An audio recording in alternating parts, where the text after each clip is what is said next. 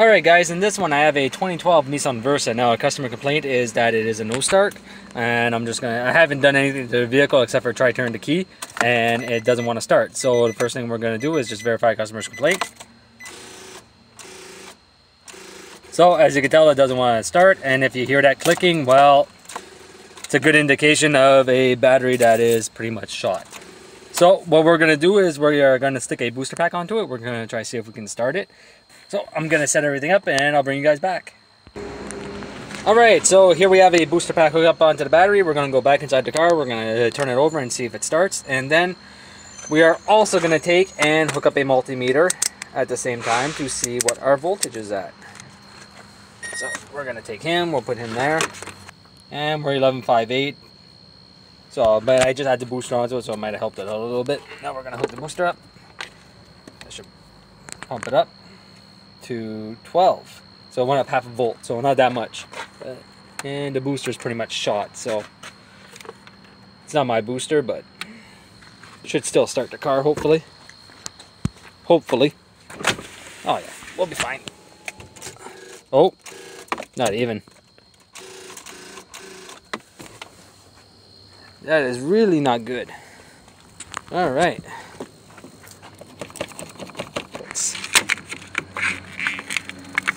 Should still be more than enough to start this car. So our voltage is at 8 volts. We're gonna hook up the booster. And we are at 12. Let's see if it starts now.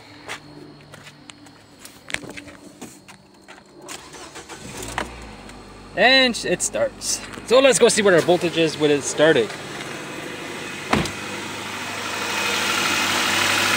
So with it started, we are at 14.6. We'll take this guy off. Make sure we keep that voltage. And we're just going to do a quick amperage measurement.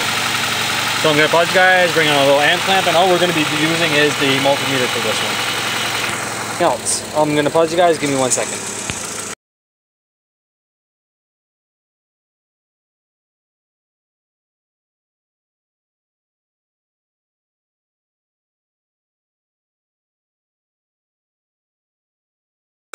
Alright, so right now we are roughly about 18 amps, 19 amps coming out of the battery.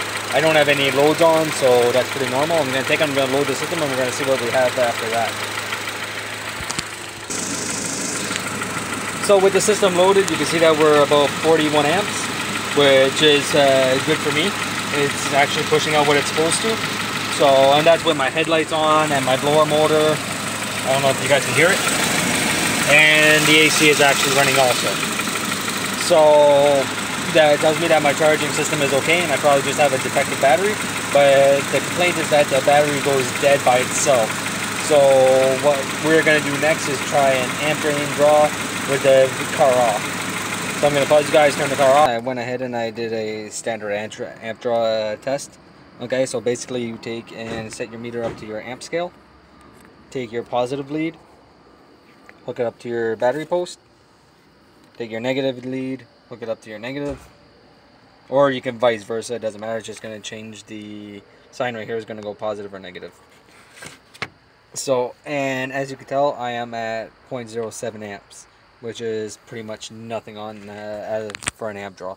Typically you want to be about 0.05, 0.07, that's typically where I like to see. So, this guy's going to need a battery. And that should fix the issue.